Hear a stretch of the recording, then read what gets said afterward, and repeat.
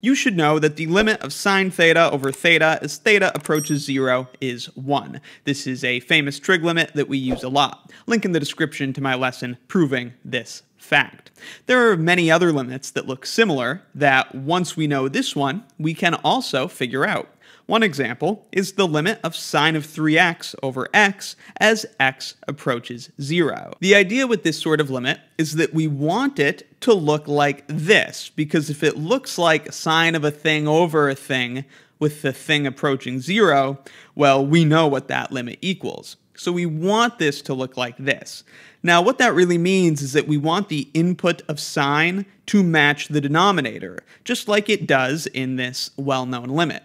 Now, there's not really a way that we're going to be able to go in and change what's inside of the sine function. So the only option is to change the denominator. Thankfully, that's pretty easy to do. Again, right now the goal is to get the denominator to match what's inside the sine function.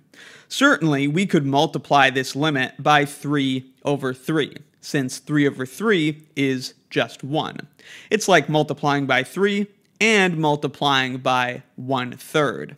However, we could take either of those factors and bring them inside the limit. Multiplying a limit by a constant on the inside or outside is the same thing. So let's bring the factor of 1/3 into the limit, and we'll leave the factor of 3 outside of it. Bringing the factor of 1/3 in the limit looks like that, a 3 in the denominator. Again, we haven't changed the limit at all. We just multiplied by 3 and divided by 3. But now we can start to think about our well-known limit, because we've got sine of 3x over 3x, and although we have x approaching 0, that's the same as 3x approaching 0. And thus, what we have is the limit of sine of a thing over a thing as that thing approaches 0.